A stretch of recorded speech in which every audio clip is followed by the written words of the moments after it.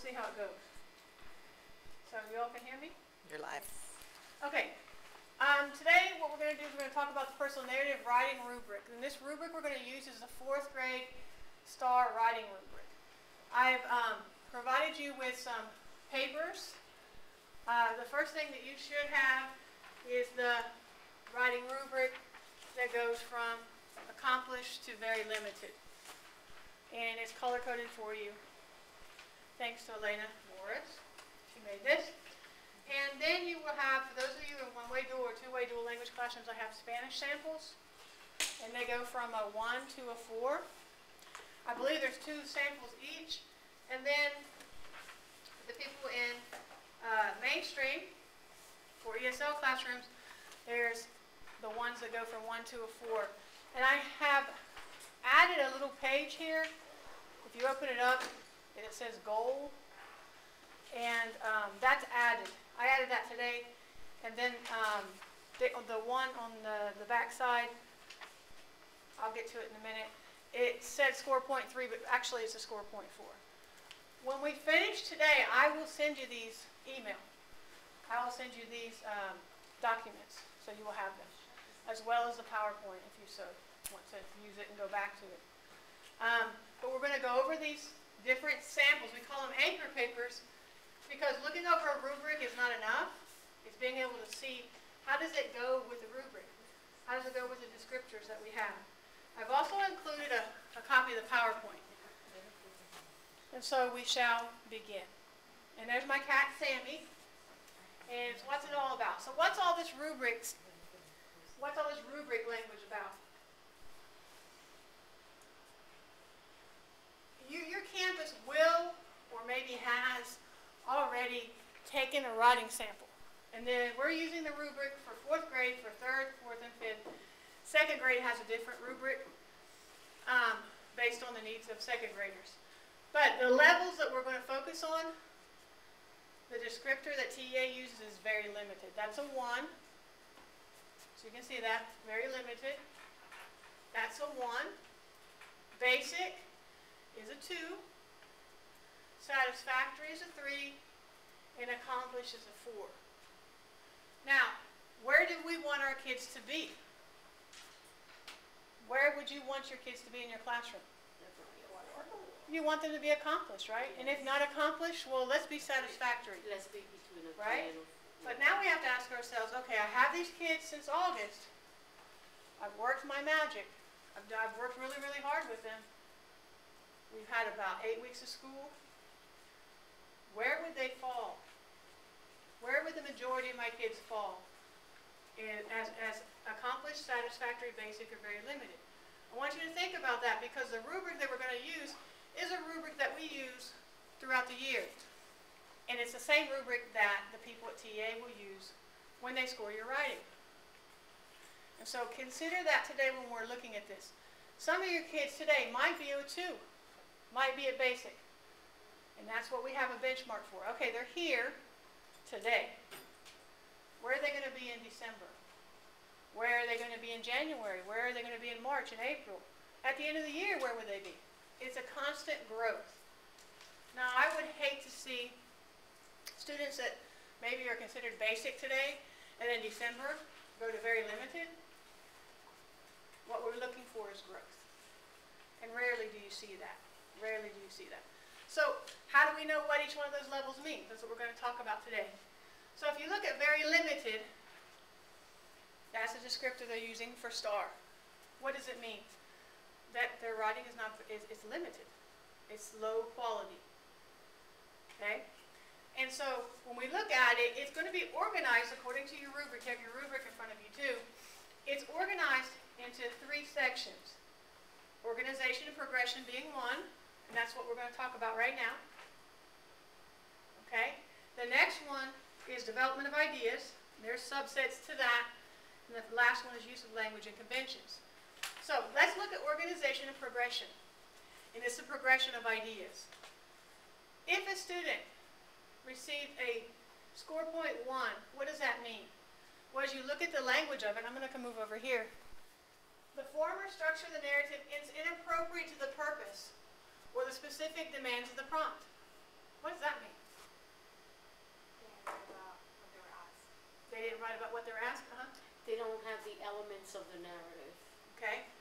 structure of the narrative is structure of the inappropriate. narrative is inappropriate. Okay, so maybe they wrote in expository fashion.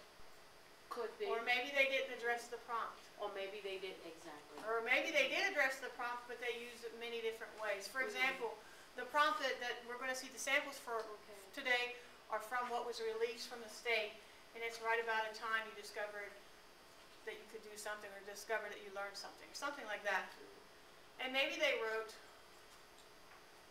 about a time that they did something, but it has no connection to learning, or could be, or they could talk about one day and then talk about another day and talk about another day, but it's not connected. And we'll talk more about that. The writer uses organizational strategies or literary devices that are only marginally suited to the narrative task, or they're inappropriate or not evident at all. So the organizational strategies aren't there. And if they are there, you barely can see them. The narrative presented in a random or illogical way. That sequence, right. Hard to follow. The writer is not able to convey a sense of experience. Okay, we're going to look at what some of those ones and what those would be in that, with that descriptor. Okay, let's look at the second descriptor. Many of the details do not contribute to the narrative. The writer's lack of focus on a specific personal experience weakens the unity and coherence of the narrative. Lack of focus. And that sort of goes with your random and illogical, right? The writer's narrative presentation is weak. Repetition or wordiness sometimes causes serious disruptions in the storyline. And I'm looking at serious disruptions. At other times, the lack of transitions or sentence-to-sentence connections make one or more part of the narrative unclear, difficult to follow. So having all of those said, having said all of those things, you're going to see random, illogical, not follow, inappropriate to the purpose. Details do not contribute to the narrative. The presentation is weak. And that's what we're talking about on the score point 1. Now let's look for development of ideas. Read that over. You have the same thing if you would read yours over. And I would like you to, as you're reading it, tell me some words that jump out at you. You can use what I have at the PowerPoint or what you have. So you're looking at development of ideas. There's 2 bullets there. Read them, and then we'll talk about what are the things that jump out at you.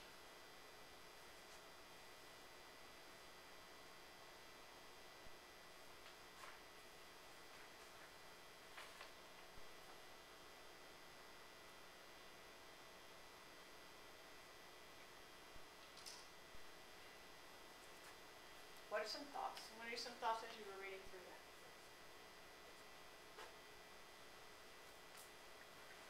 Yeah, what are you thinking? I'm thinking that when we're looking at this component of the rubric, this is an example where they didn't even respond to the prompt. They just, if the prompt was about whatever it was that you said, you know, talk about this experience, they talked about something else. Okay, they so say it's confusing. Right. It's vague and confused. It's inappropriate. That's what I'm thinking about. So those are the words: vague and confused, the response to the prompt. Inappropriate. Okay, inappropriate, vague, and insufficient. The details are that way. Not enough details. Right. One other thing that I'm looking at, the writer fails to establish a realistic situation. I think I'm reading it right. Yes. Or present motivations for behavior actions. If the students are writing about something that could not have happened, like they're going science fiction on you, that's going to get a 1, even though the rest of it might be. That's what we're talking about in this one area. So it's believable. Is it believable? If it's vague, if it's confused, if it's inappropriate, looking as a connection to the prompt as well. Use of language conventions.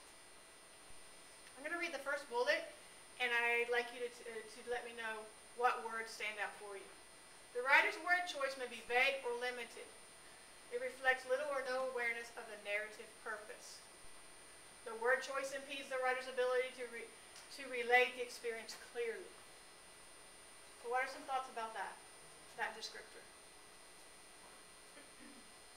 What are some words that keep popping out over and over? Vague or limited. Inappropriate, limited. Right? And it doesn't go with the narrative response. or the narrative purpose. So the word choice is very important, but it's vague or limited. And then the next one, sentences are simplistic, awkward, or uncontrolled, weakening the effectiveness of the narrative. What jumps out at you there? Uncontrolled. Uncontrolled? What do you think that means? Start writing about one thing and They're all over the place. The sentences are all over the place. Okay. or their ideas are not Well, the ideas are not together. together. Okay. So if they're uncontrolled, then one sentence could go into another sentence, go into another sentence. You could have a lot of run-ons, right? That's what. Is that what you're all talking about? The next one. The writer has little or no command of sentence boundaries and age-appropriate spelling, capitalization, punctuation, grammar, and usage conventions. Serious and persistent errors create disruptions in the fluency of the writing and sometimes interfere with meaning. So what's jumping out there? Grammar rules. What's that? Disruptions in the fluency. Disruption. What's causing the disruption in the fluency? The lack of punctuation. Maybe it's the spelling. You probably have read some papers where the students have severe, and I'm not just talking about one or two spelling words, but severe spelling words that when you're reading through it, you're like, what? What was this? And you have to constantly, look at it again and read through it again and again, trying to figure out what they wrote. Yes. But it's a big disruption in the reader's fluency. When I read through it, I can't comprehend because everything is so choppy with the language. Because the spelling there might be spelling errors that are atrocious. They might not use capitalization over the whole thing. Punctuation, the grammar, maybe it should be in past tense, it's in present and future, and you're trying to figure out what you're talking about. Usage. One thing I'd like to focus on is this, among others. No command of sentence boundaries. What does that mean? What is a sentence boundary? Punctuation, period, commas. Right, it's the use of periods. One sentence begins when the other begins when you have a period, or a question mark, or an exclamation point. And you could be putting commas in there too, but that's not in punctuation. But when we talk about sentence boundaries, we're talking about in punctuation. I'm sure you have seen some students writing, maybe at the beginning of the year, or maybe samples from another grade, to where the whole thing has one capital letter at the beginning, and a period at the end And that's of about 100 sentences. And that's all, yes. And that is called little or no command of sentence boundaries. It disrupts the fluency, and if we're the readers, we read as it is. A lot of times we make up for the errors, and we put periods in there. We pause when we shouldn't pause, but we need to read it as it's written. So this is all based on a score point 1, which is considered very limited. I would consider a student who if they were writing at a 1 right now, they definitely would be a low quality writing. Okay? So we were talking about some things that we noticed. What are some things that you noticed with the language through all 3? What about the language through organization and progression, development of ideas, use of language and conventions? What are some of the patterns in the rubric, the language of the rubric? What are you noticing? Inappropriate. Vague. Okay. Limited. Inconsistent. Confusing. So when we're reading this as a reader, you read through it and you're like, huh? That's the reaction it has on me as a reader. Like, huh? I don't get this. You're at a 1. And for all those reasons we talked about. But what effect does it have on the reader? That's what we're thinking about. And so what we're going to do now is we are going to go to a score point 1. And I think this is either on one slide or 2 because they were too big. I couldn't put them on both. But as we look over it, I want you to consider the language of the rubric as you go through score point 1. And then we'll talk about why the person who picked these out considered this a score point 1. Okay, so here we have it. And I'm going to read it unless someone else wants to, but when I read this, I'm going to read it the way it is. And, you know, some spelling words, invented spelling, you can tell what it is, you can say what it is. If I don't know what it is, I'm not going to try to pretend I know. Or I might try to sound it out, and you'll see, does that disrupt my fluency? Okay? If there's no period, I'm not going to pause. All these I will try not to. Okay? Because whenever you have sentence boundary problems, you're pretty much asthmatic. As you read through it, you'll be out of breath because there's no place to stop. So this is the first one. I was 5 years old. I was going to learn how to ride a two-wheeler. My brother taught me how to ride one at the park. My mom took us to the park, and my mom was pushing me while I'm on the bike. Then my mom let me go, and then I was riding it by myself, and my brother was waiting for me so I can ride with him wherever he goes with his bike and wherever I go on my bike. When I was, how old is that? 9. I got a bike on Christmas Eve because my other bike was too little for me, so my grandpa bought it for me, and I hugged him. I still have my bike at home. I ride my bike at the park, and I let my brother ride it because his bike is rusted, and my dad threw it away. So, me and my brother take turns on the bike. And I believe that's the whole thing. Yeah, I'm going to come back to it. So as we're looking through it, what are some things from organization and progression of ideas that you would say, or it would fall into, what makes it a 1? What makes it a 1 for development of ideas, use of language? Any of those categories. Why would you consider this to be considered, why would you consider this to be a score point 1? Talk in your groups. Talk in your groups first, and then we'll share out. Using that rubric.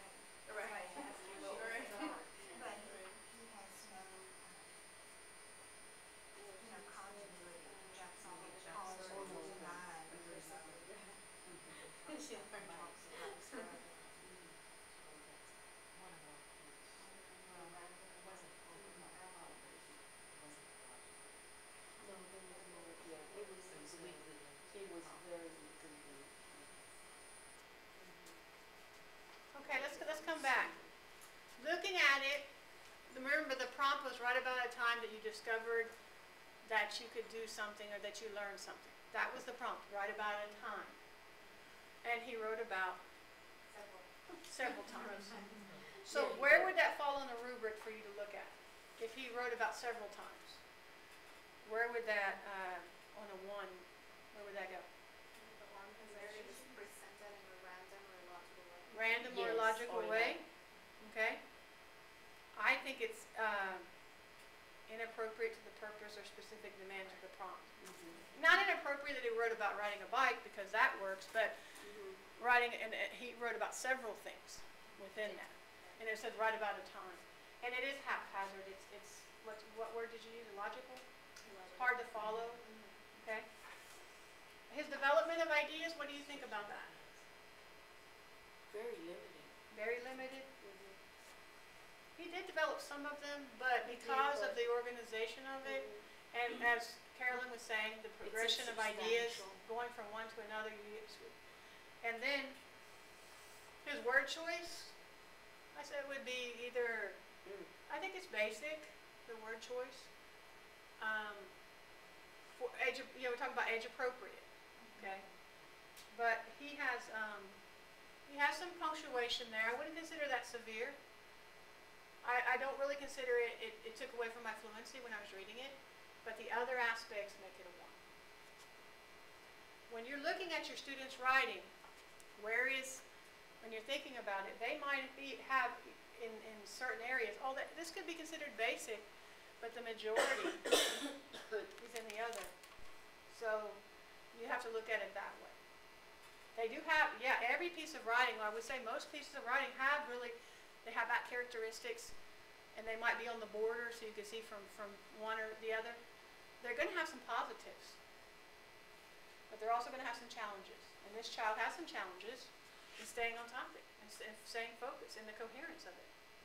So wait a minute, what about a time, one time? And that would be a good conferencing point for the child. Because it has a sequence, but you're like, wait a minute, where are you now? You moved it around. It just switched too quickly. So let's look at the next one. This is considered a score point 1. I'll read it out loud, as is, and I believe this is all the slide that we have. Yes. Okay? And I would like to say, first of all, the length of it does not necessarily always tell us it's going to be a score point 1. Some kids could write really small on those lines and have maybe a possibly basic. When I see this, I'm thinking development of ideas. But I don't know. I have to get into it to see what's there. But it has potential. Every piece of writing has potential to become better. The first time I discovered that I am good at playing soccer, when I was 4. It was fun to play because I was good at playing it. I love to play soccer with my mom, dad, and sisters because it is fun to do a I don't know what that is. It is a little hard to play, but when the Odra team make you fall, it is a foe or a pental. I love to play soccer. I'll read it again. Because I'm having problems with soccer. It's saying STAAR. Okay? But I know that they're saying soccer. Right. And so I'm going to read the way I know it. There's some words in there I can't tell. I don't want to spend like... They just said competition. That's competition. I would never have guessed that. Okay? But... And the wet is with. So I'm going to read it again. Kids will have spelling errors. But is it so bad that you can't figure it out? You know? The first time that I discovered I am good at playing soccer, when I was 4, it was fun to play because I was good at it playing it. I love to play soccer with my mom, dad, and sisters because it is fun to do a competition. It is a little hard to play when the other team make you fall. It is a foul or a penalty. Oh, I see, it's penalty. I love to play soccer because of the context. I can figure it out. Yes, or a penalty. Okay. Now, but I had to read through it twice. Do you see how Right. my fluency was disrupted? Yes. It was disrupted. Go ahead and discuss, according to the rubric, what you see that makes it a 1, if you so choose.